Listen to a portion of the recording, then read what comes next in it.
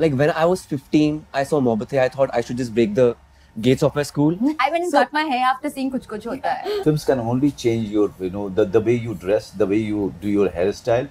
They can't change your moral values. Our country, cinema has the power to influence.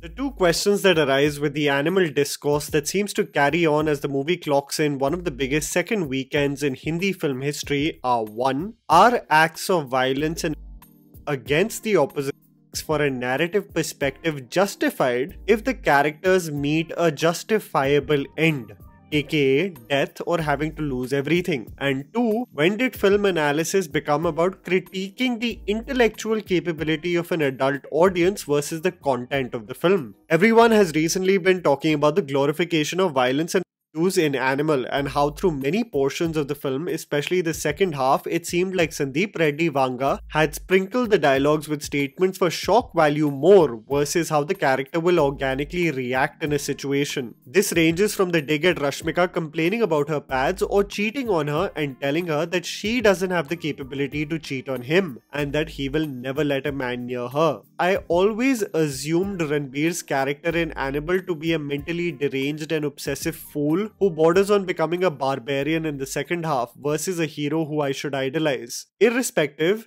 this made me think about the context of the glorification in other films. Gangs of Wasseypur is a celebrated film that is considered in many people's goated list of Indian movies. A story of a man who learns that his father was killed and promises to not grow his hair back until he has avenged his father's murder. Sardar Khan, played by Manoj Bajpayee, was iconic in every way, considered to be one of the best performances of the 2010s. The protagonist is showcased to cheat on his pregnant wife, but what's interesting is that the sequence of him getting caught is presented as a comedic sequence for the entertainment of the audience versus the character having any remorse for his partner.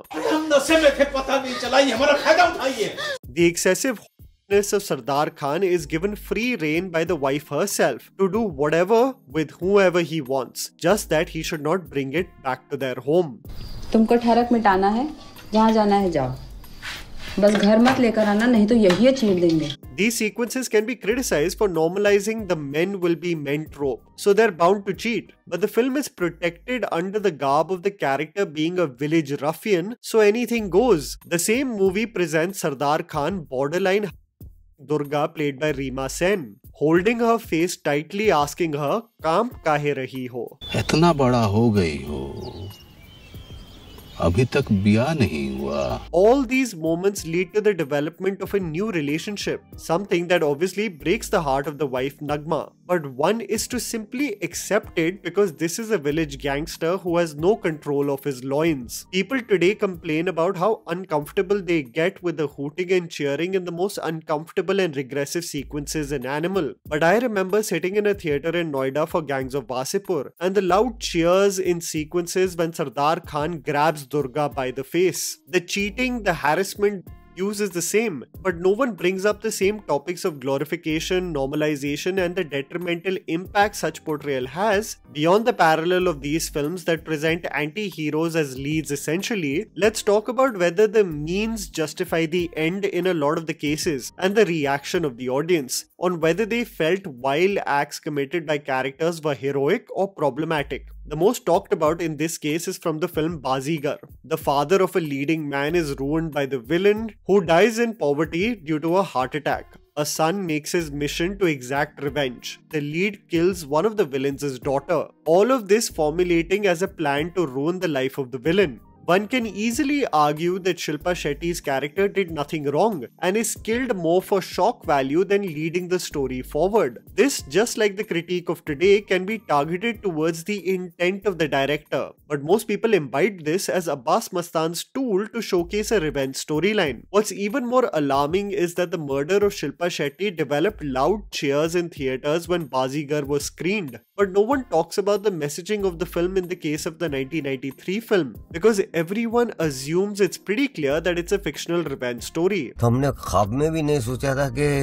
उसको फेंकने के बाद वो shock तो लगा, लेकिन शाहरुख उतर के नीचे से जा रहा है तो लोग सीटियां क्लैप मार रहे थे, मतलब ये क्या रिएक्शन है, तो अजीब आया, कमाल है। Is the act not stylized and glorified if it's leading to loud cheers in theaters? Is the act itself justified just because the character meets his end, which is death in the conclusion of the film? Are all debatable topics. The one thing that people often talk about regarding Animal and the problem that they have with the film was the casual sexism dispersed throughout the screenplay and the twisted and toxic relationship shared between the characters. Reviewers assumed it just showcasing the sexism inherent in Sandeep Reddy Vanga. It reminds me of the scene where Bhiku Matre celebrates with Satya after coming out of jail. He gets scolded by his wife played by Shefali Shah for coming home late and being drunk. He gets annoyed of her blabbering and slaps her across the face. बोल रहा है ना बस करने की जरूरत नहीं है तेरे को, बोल रहा है ना बस करने के लिए बोल रहा है तेरे को, बस एकदम बस. They immediately make up and laugh with each other as if they just had a small squabble. But this never became a talking topic of normalization of domestic abuse. So I realized it's less the scene itself and more a class issue, right? Under the garb of playing a character who is uneducated from a village and is a gangster or a ruffian, the abuse seems more appropriate. I think the lack of consistency in arguments across films is slightly all over the place. The aim is not to defend the themes of Animal, because I have been openly critical of several of its sequences, but to present the cherry-picking approach that becomes slightly frustrating in film discourse. I find the argument very reductive when someone says that a movie like Animal will produce several Ranvijay Singh Balbirs, or Kabir Singh will have people becoming functioning alcoholics because it is cool. But there is merit to the argument that both extremes of Bollywood, the alpha male Sigma edit Andrew Tate fanboys and the smash the patriarchy at the excuse of defending every toxic decision, are equally problematic. You've got Kabir Singh, who is abusive, petulant, arrogant, and marks his territory on his romantic interests by giving threats to college juniors. The biggest issue for most in that film was that he slaps his romantic partner, gives her an ultimatum, calls her existence only being Kabir's girlfriend, and still ends up getting a happily ever after.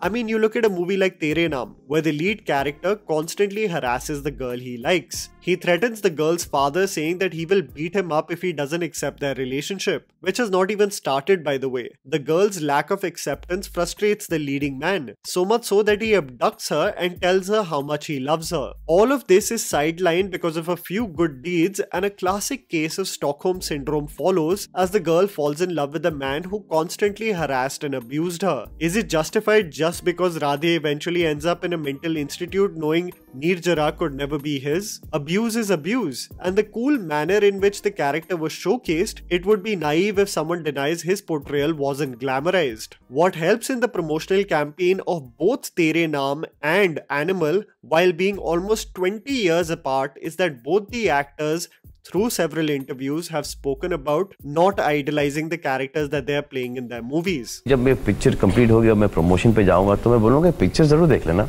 लेकिन ये जो character है साले वो कभी follow नहीं करना. ये लूजर कैरेक्टर है कि एक लड़की के पीछे पागल हो गए और अपनी जिंदगी बर्बाद कर दिए.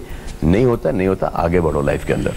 बालों तक की हेयर स्टाइल वगैरह फॉलोइंग ठीक है, कपड़ों तक की फॉलोइंग, लेकिन एक जो पर्सनालिटी की फॉलोइंग उस फिल्म की बहुत गलत होती. You have to switch off as an actor. You have to have that ability because it's not fair for your loved ones.